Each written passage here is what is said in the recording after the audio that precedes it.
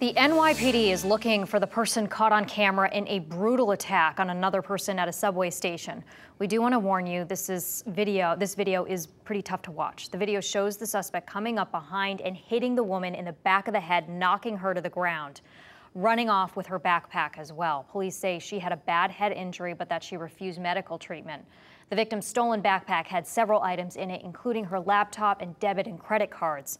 Police are hoping someone might recognize the suspect and will come forward. A judge has ruled the man accusing Kevin Spacey of sexual abuse cannot remain anonymous and must identify himself in order for court